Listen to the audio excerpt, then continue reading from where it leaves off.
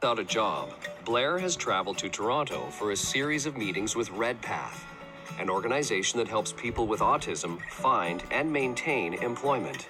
A little nervous. Just that I won't really be able to articulate myself well enough to get some help from this.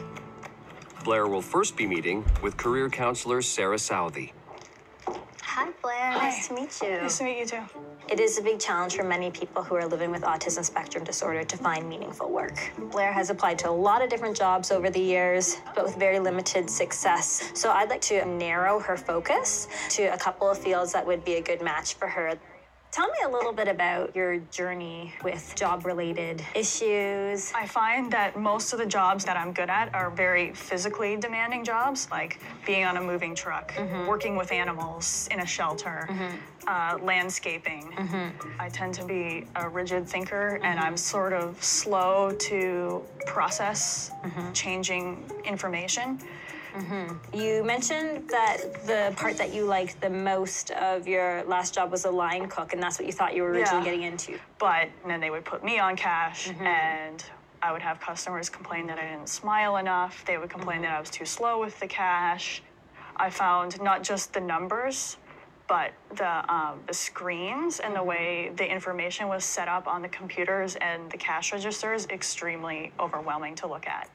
Dyscalculia is a situation where someone is struggling with defining numbers, interpreting numbers. So I think that what would probably make sense at this point is for us to dig into the career assessment tool. Okay. It's really a great discussion piece about things that you like and dislike. And hopefully it'll kind of guide us a bit further around different careers and ideas. Sarah's questions will help focus Blair's job search. Sketch, draw, or paint? I paint a lot. I'm not very good at drawing. Use metalworking or machine tools? No. Take care of young children?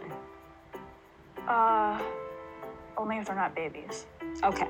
It suggests that you're quite artistic as well as investigative and realistic. In terms of careers that you've actually thought about doing, because we talked about possibly working as a prep cook or in a kitchen sort of thing, those are very realistic type careers.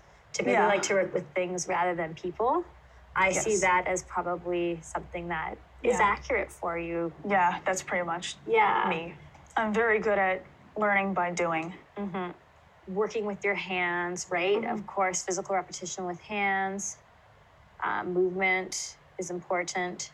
And that's where we see things like working in a kitchen would be good.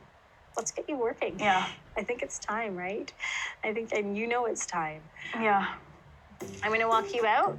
All right. My previous job search strategy has been to just go full out.